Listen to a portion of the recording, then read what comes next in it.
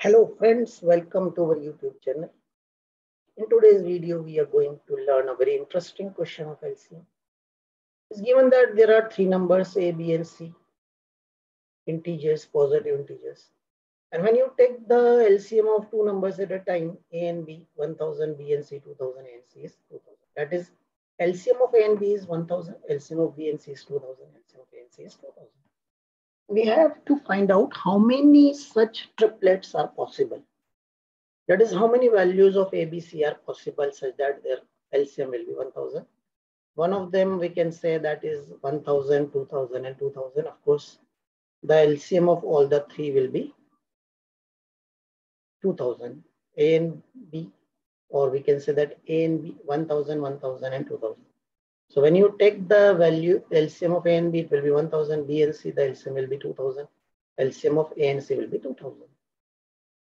Now, there may be some other numbers also, and we have to find out how many such triplets are possible. So before moving forward, let's understand the concept of LCM. If we have two numbers, 16 and 24, what will be the LCM of these two numbers? To find out the LCM of 16 and 24, first of all, let's write down the multiple of 16. 16, 32, 48, 64, 80, 96. And the multiple of 24 are 24, 48, 72, 96. So if we check the common numbers, we have 48, 96. These are common multiples of 16 and 24, and the smallest of this is 48. And this is known as LCM. Now to find out LCM of two numbers, factorize, prime factorize the two numbers.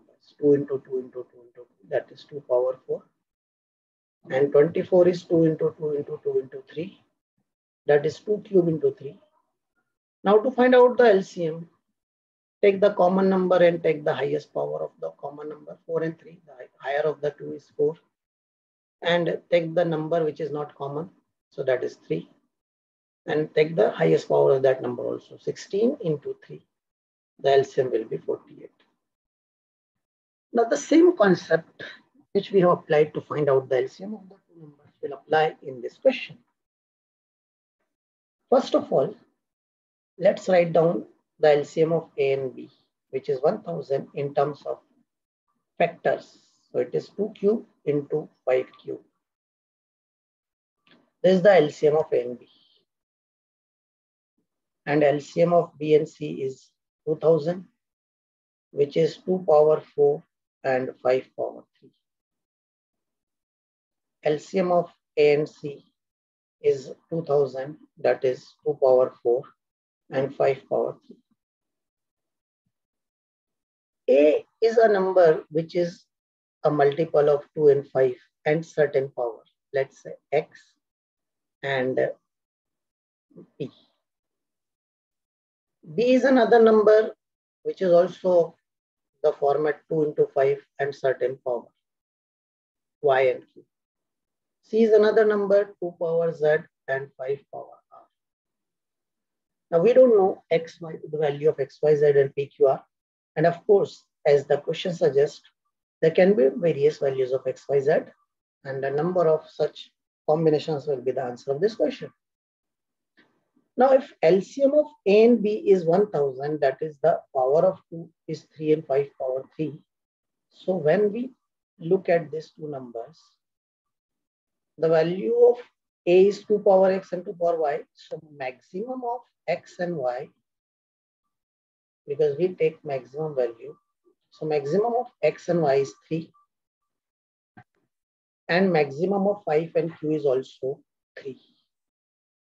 P and Q, which is power of 5. That is also 3, because this is also 3 and this is also 3. Now when we take B and C, the power of 2 is Y and Z. In LCM it is 4. That is, we can say that maximum of Y and Z is 4. And when we take A and C, the maximum of A and C, the power of 2 will be X and Z, which is also 4. In this case, maximum of Q and R when we take B and C, then maximum of Q and R is 3 because it is 3 in all the cases. And here also maximum of P and R is 3. So we have this equation or situation that maximum of X and Y is 3.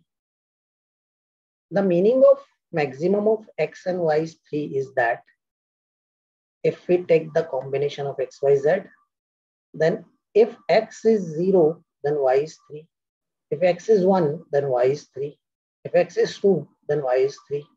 If X is 3, then Y can be 0, 1, 2, 3, 2, 3, 1, 3, 0. So this is the case when X and Y have maximum of 3. Now let's write down maximum of Y and Z. So if we take this case, then Y and Z maximum will be 4. So we have to take 4 here. And maximum of X and Z will also be 4. Y and Z is 4, X and Z is 4. When we take this number, Z is 4. When we take this number, Z is 4. Here also 4, here also 4, here. So we must take Z as 4 and the value of X and Y can be 0, 3, 1, 3, 2, 3, 3, 3, 3, 2, 3, 1 and 3, 0. That is, we have 7 different possibilities. 1, 2, 3, 4, 5, 6, 7. So in case of X, Y and Z, there are 7 different possibilities which are written here. 7 possibilities, 7 combinations. So any of these 7 combination can be taken here. Now let's take the value of PQR. The maximum of P and Q is 3. So if I take 0 and 3,